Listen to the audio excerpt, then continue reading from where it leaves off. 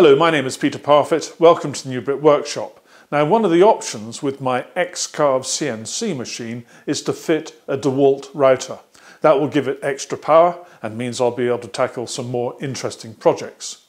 I'm very grateful to Dewalt here in the UK for providing the router for this task, and it's the D26204. In fact, it comes in three variants: the D26200, then 203, and then this one 204.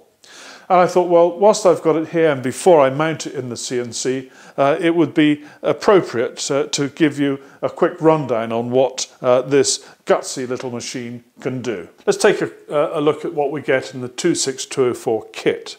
And this is the most comprehensive of the three kits available. Obviously it comes in a storage box like this, quite sturdy. And then you have the main router itself on a plunge base. There's a parallel fence which works with this plunge base, and there's also a dust collection adapter, again designed for this. You also get the fixed base, and that also comes with its own basic parallel fence and a dust collection adapter. There's a round sub base which is designed to fit on the bottom of the fixed base, and also a centering pin and cone, as well as a 17mm guide bush. And of course it comes with a tool to fix the cutters in place. And of course you get an instruction manual. Now this is a 900 watt router, and the speed can be adjusted between 16,000 and 27,000 RPM. Collet size in the UK is 1/4 inch, but I've noted that quite a few UK suppliers do sell an 8mm collet for this machine. And under here, when you turn the machine on, there are a pair of LED lights. I can show you exactly what you would get if you buy the 26200. It comes with the fixed base. It's exactly the same power unit as the other kits have. It comes with a dust extraction port here, and also the basic fence. And fixing the dust port is very simple. It fits into this space here at the front, and once it's in position, there are two screws, one here and one on the opposite side here. Now, fixing the fence is also very straightforward and simple. It comes with two screws which are just placed here in sort of holding positions, as it were. And you may see a pair of threaded holes here on the machine. You're going to thread this into here, like so. And then we're going to go underneath, and there are two places where you can put the screws, there and there. And all you do is screw the screws in. And so that fence is now fixed on there. Now, it calls itself the basic fence, and I think anyone would wish to put a piece of wood across here so that you've got a better registration on something when you're doing a long groove or whatever it might be. Now, in order to install a cutter, the easiest way is to take the motor mechanism out from the base, undo this latching clip here, and then there are a pair of little clips on each side. You squeeze these in and then lift the barrel of the body out, like so. There's a spindle lock here. Insert your cutter and then start tightening by hand, and then finish it off with the spanner.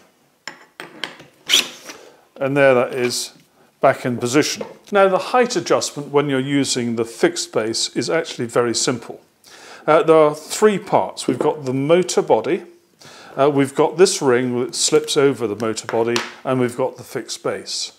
Now, this part has a screw thread on it, and that matches the screw thread which is on the motor body. And if I'm very careful, I'll get this started. And now you can see this is moving up and down. And this large nut will sit on top of the fixed base. And you see these two clips, one either side. When everything's put together, these clips clip onto the top rim of the fixed base. There it goes, and I've operated those clips. So that's now held together. In order to adjust the height of the router, which has got the router bit in it, all we do is rotate this giant nut. So if I were to just get it so it's touching the tabletop, and I can do that by judgment, I can feel it. You see this yellow ring here, that is a movable scale. And on the black nut, there is a place just under the Dewalt sign where there is a pointer. And if you line up the scale so it's level with the pointer, that's our 0 point, and that's with the tool resting on the table. Now if I now raise the nut, which is effectively lowering the tool, I can see how much I'm doing it by looking at the graduations on the scale. And I've now moved this to the 3mm mark. And those graduations are sufficiently far apart that you can probably make a judgment, I reckon, to about 1/10 of a millimetre, which is pretty good. And once it's in the place that you want, and I've set that on 3mm, you make sure it's properly pressed down and then lock it off. And there is our setting, 3mm, for the depth of the cut that I would be making. And so we're now ready to do a test cut.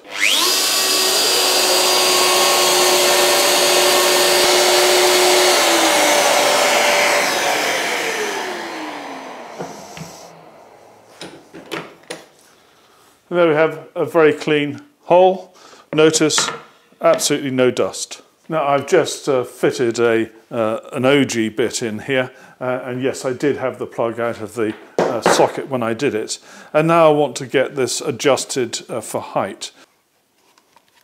And that's that adjustment done, and I'm pretty happy with that. I'll give it a try.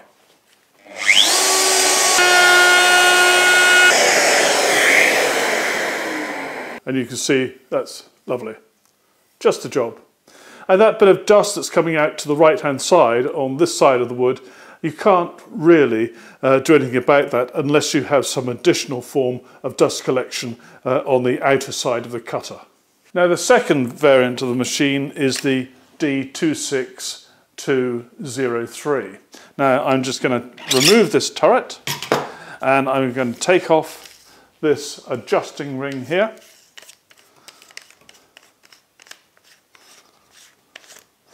And I'm going to place this back on there like so. And I'm going to put that to one side. Now, when you buy the 26203, it is the plunge base version. And I'll just lock that in there. And this kit comes with a fence, and this time it's a more substantial fence, more like your ones you're used to. And it also comes with this dust extraction adapter. Now to fit this adapter, it's very simple. You just offer it down into the recess here. There is a clip here. Just note that now, and then you push down and that clips in place. And then there's a screw with a washer, which you then use to hold that in position. To remove it, obviously take the screw away, and then you need to press in on that lever there, and then that allows you to take that out. And I've still got my Roman OG cutter in there, so I'm now going to repeat the last cut I did on this same piece of wood. Depth setting on this model of the machine is very easy. There's a turret down here where you can adjust these steps, and it's against these steps that the depth stop would rest. And by using the depth stop, you can do very fine adjustments to height.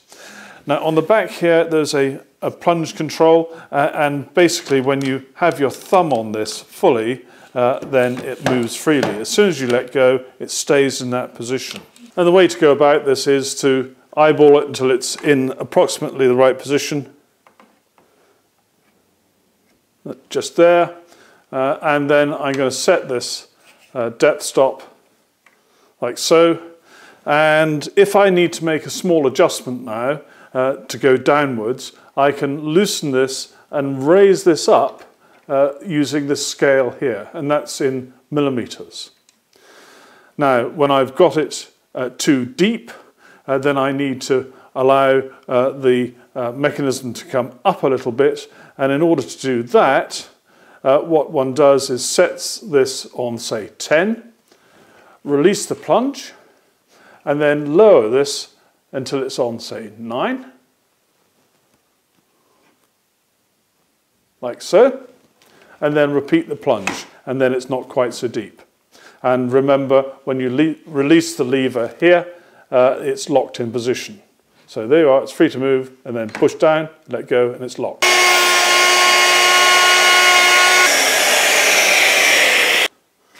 And there we have, absolutely super.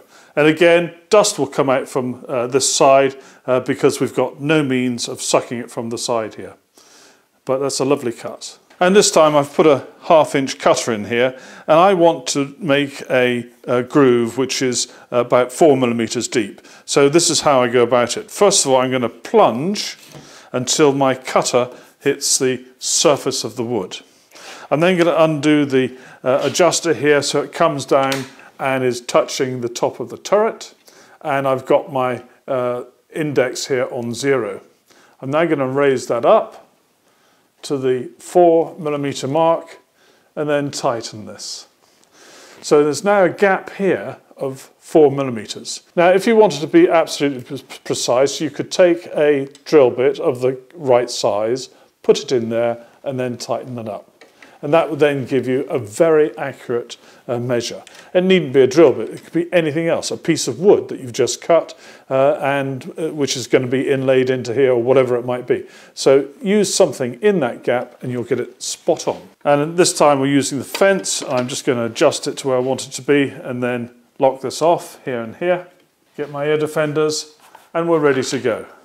And remember, at the moment our plunge is set at the same depth as the surface of the wood, so my very first operation is to plunge down the 4mm to start our cut.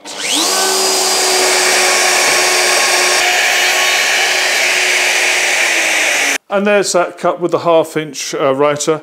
Now you may have noticed I did a slight whoopsie here, and that's simply because the fence has that gap in the middle.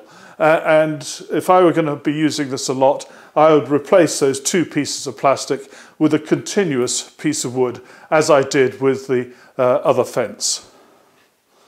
But apart from that, a nice even cut. And at the start of the cut, as always when you're trenching, you're going to get a little bit of material come out along the cut, and at the end you'll probably find a small build-up of material. You can overcome that by doing a second pass, and usually you'll be able to suck up that leftover material on that second pass. Well, I've shown you all 3 variations of this now. The 26200 comes with a fixed base, this dust collector, and this straightforward simple fence. The 26203 comes as a plunge base router with the dust port and the more substantial fence. And then finally the 26204 comes with all of these pieces plus the circular base and the copying ring, a centering mandrel, and of course with the full kit you get the box that it all fits into. Now I've tried to show you what this machine is capable of in its various iterations, and I must tell you there's nothing wrong with these cuts whatsoever. And I have no hesitation in saying that these 3 variations are absolutely super. Now, don't just take my word for it. Why not go to a woodworking show and find the Dewalt stand? You'll be able to see the machine demonstrated, and they may even be able to let you have a go yourself. You'll certainly be able to handle the machine. Now, here in the UK, I'll be going to the D&M show this October, and they have a very big Dewalt stand. Perhaps I'll see you there. Thank you very much for watching. Take care. Bye-bye.